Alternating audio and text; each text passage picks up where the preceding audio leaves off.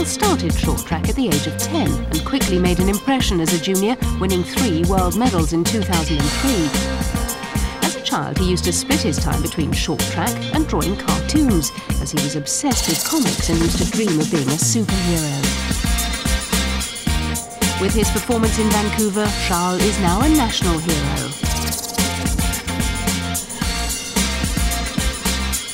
He's also one of his country's most successful winter sports athletes of all time.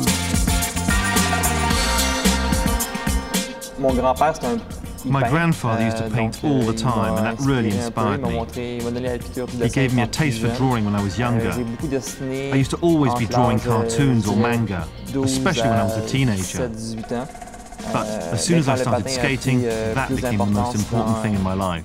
And so I had to leave the drawing and dedicate all of my time to my sport. And it's also true that the outfit we wear when we skate is like that of a superhero, which is great.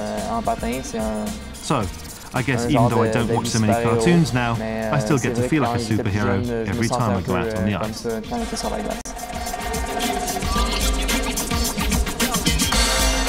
In the lead-up to the Vancouver Games, the pressure on Canadian athletes to win gold was huge. In the 2 previous Olympics Canada had hosted, they'd never won a home gold medal. The Canadian Sport Authorities devised the Own the Podium programme to assist elite athletes with handling pressure and winning medals.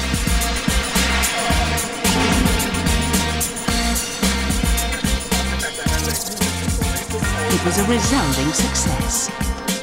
I never wanted to put too much pressure on myself by expecting a gold medal from Vancouver. My personal objective was to do the best I could.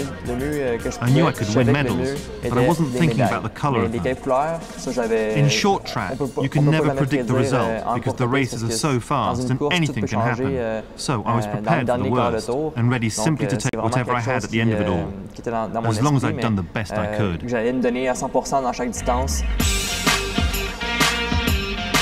Following Vancouver, Charles' form understandably dipped. Just a few weeks after the Games, the Short Track World Championships were held in Bulgaria. Charles failed to medal in any of the individual events, picking up just a silver in the team competition.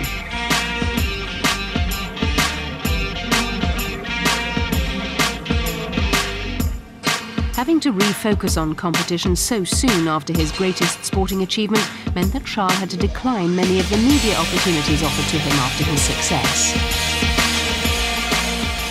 If I'm ever in the position again where I do well at the Olympics, I'll certainly do things differently.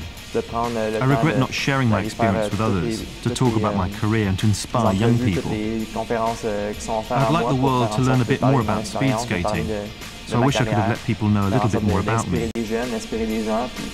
I don't normally like talking about myself, but would have liked people to understand a little bit more about the life of Charles Hamelin.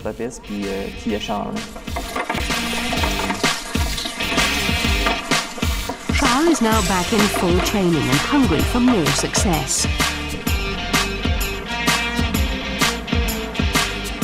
Since 2005, he's won 19 World Championship medals, including 7 golds.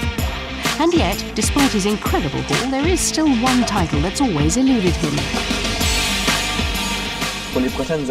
My big goal now is to be crowned overall world champion. That is the one medal that's important in the sport that I haven't managed to win. It's a title that means a lot in our sport, and one that is now my main objective in the coming years. It's extremely tough to become overall champion, as you have to be excellent in every race. But I know I'm capable, and I'll do everything to make sure that I'm soon in a position to challenge for that title. That is my dream.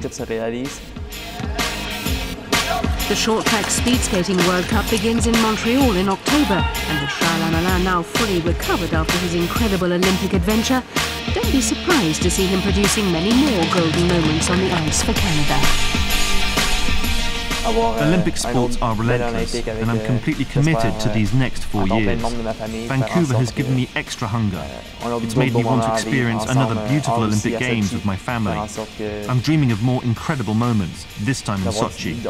I want to carry on enjoying my sport and leading my country to even more success.